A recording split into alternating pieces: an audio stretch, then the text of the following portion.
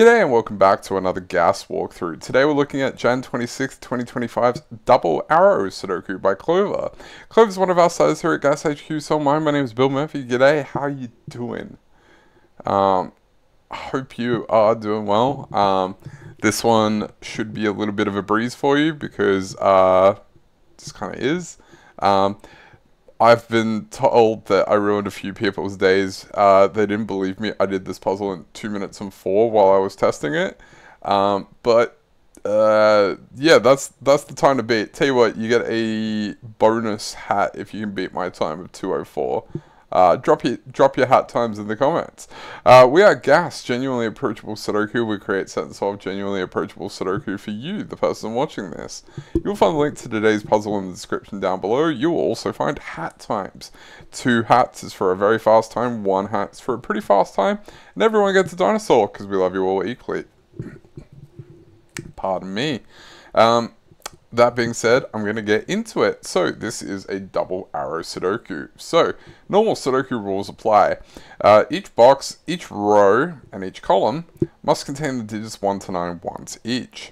Now, these look like between lines, which we've had on the channel before, but they're not. So, be very, very careful. Now, how does it work? Whatever the sum in the digits in between the lines is, so here 1 and 5 would make 6, mean that these 3 digits also have to sum to 6. The sum of the digits on each line equals the sum of the 2 digits in the circles at the end of each line. That's it. That's all you need to know to solve today's puzzle. That being said, I'm going to go for it now. Let's do it. Now, I'm not going to try and do it as fast as I did it when I was test solving this, but I do know that this is a 1, 2, 3 triple, because the lowest you can have 3 digits be that sum to 6 is that. Now, what is this digit? Because 5 plus the lowest this can be is 4 is 9, so that has to be 9 and 4. Now, this has to equal, these 2 digits have to equal 13, so that's 6 and 7, meaning this must be 8. Now, this is 1 and 5, meaning this has to sum to 2 and 4, meaning this cell can't be 2, so it has to go that way. Now, we can do the exact same thing in the reverse direction. We know that this is a 1, 2, 3 triple. 2 puts the 2 here, this is 3 and 1 because of the 1 up here. Now, what's this digit has to be 9 and 5 because the lowest this digit can be is 5, and this has to be a single cell digit. So what is this? Because it has to sum to 14, it must be 6 and 8.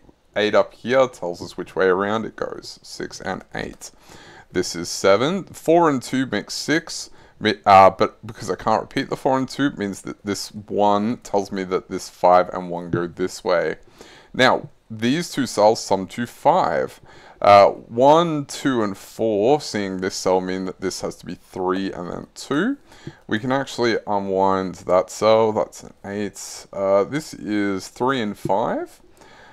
Now, over here, this is 3 and 7, but we know that this can't be that.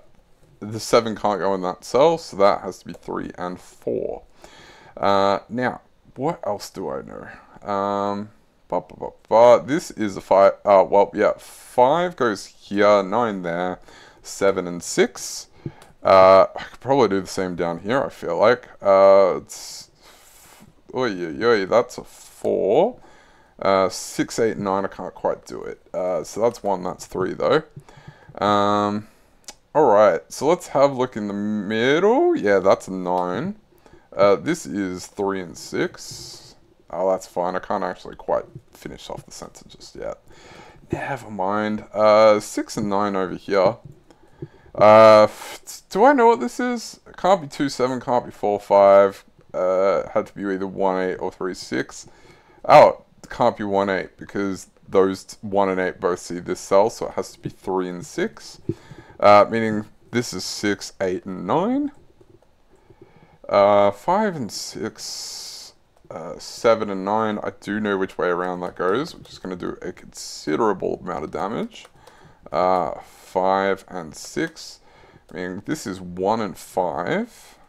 And I know which way around that goes. Cool. 3, 6, 3, 6.